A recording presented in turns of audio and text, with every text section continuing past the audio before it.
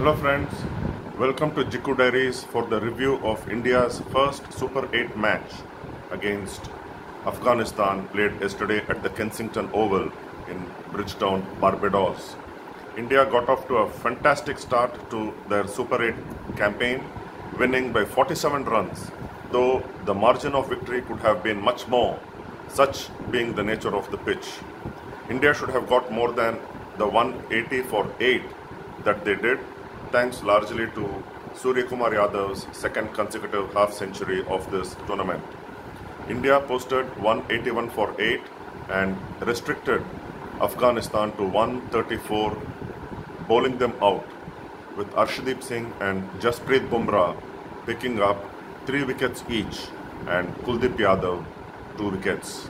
As I mentioned in my preview yesterday, India made one change, bringing in left-arm wrist spinner Kuldeep Yadav at the expense of medium pacer Mohammad Siraj.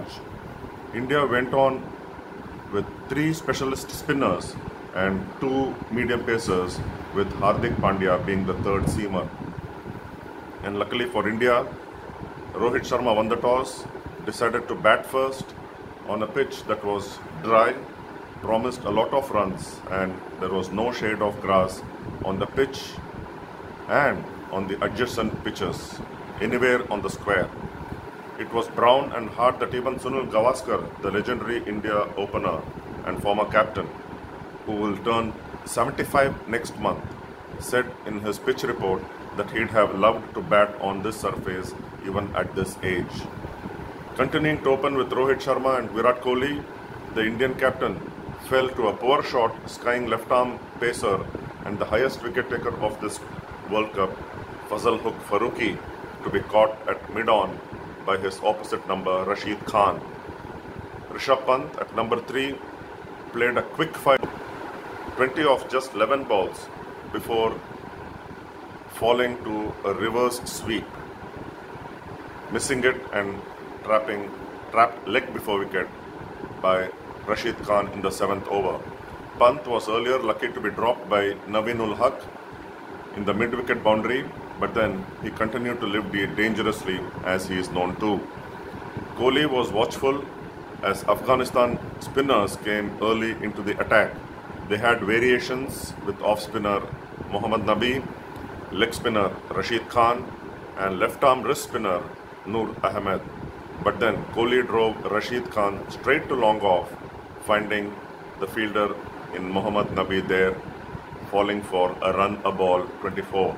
On a surface that begged to be hit, India's top 3 fell early and left the pitch, cursing themselves for the missed opportunities. Afghanistan's bowling strength lies in their spin, and led brilliantly by Rashid Khan, bowling to the set field and forcing the Indian batsmen to make mistakes. Rashid eventually finished with 3 for 26. The 2 batsmen who batted together to steer India to victory against USA, the 2 Mumbaikars, Suryakumar Yadav and Shivam Dube, joined hands at 62 for 3 in the 9th over and had a tough job at hand.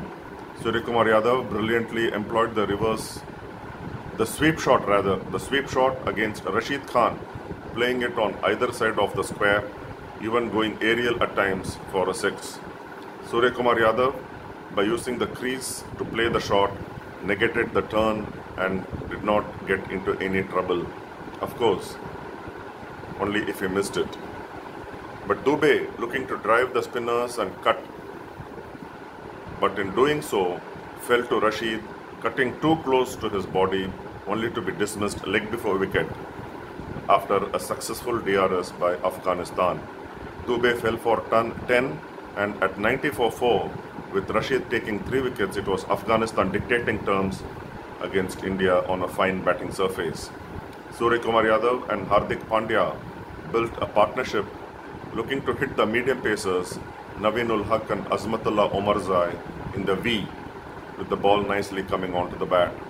Suryakumar Yadav, in posting his second successive 50, helped India gain momentum and looked to score most of the runs in the death overs. But soon after getting to his 50, he hit high with his head held high and was caught at long off by Mohammad Nabi for a 28-ball, well-made 53 with 5 fours and 3 sixes, ending the 60-run partnership for the 5th wicket with the vice-captain Pandya. Pandya tried to accelerate, scoring 32 runs. He survived a LBW appeal given out, but then DRS showed otherwise as the ball was missing the leg stump. But the next ball, after the successful DRS by Pandya, he holed to deep point. Jadeja fell soon, caught at short third man, giving Fazal Hook Farooqi his 3rd wicket. Afghanistan bowlers were brilliant to contain the Indian batsmen to less than a par score. Facing 182 to win, the highest successful target at this venue, if it was achieved by Afghanistan, they had the batsmen who could get the team there. In-form batsman Rahmanullah Gurbaz opened with Hazratullah Zazai, who only less than a week ago was named as a replacement for the injured Mujibur Rahman, the off-spinner. Gurbaz made his intentions clear, smashing the first legal delivery of the innings from Arshdeep Singh straight for 4 and followed it with a 6 later in that opening over. However, in the second over, with Jasprit Bumrah opening the bowling for the first time in this World Cup, proved why he should be opening the bowling in the first place, taking the new ball when he took the edge of the charging Gurbaz to nick behind to Rishabh Pant for 11. Virat Kohli at backward point put down an offering from Ibrahim Zadran, who batted at number 3 in Arshdeep's second over and the 3rd of the innings, so the batsman was on 7. And Afghanistan at that point were 20 for 1.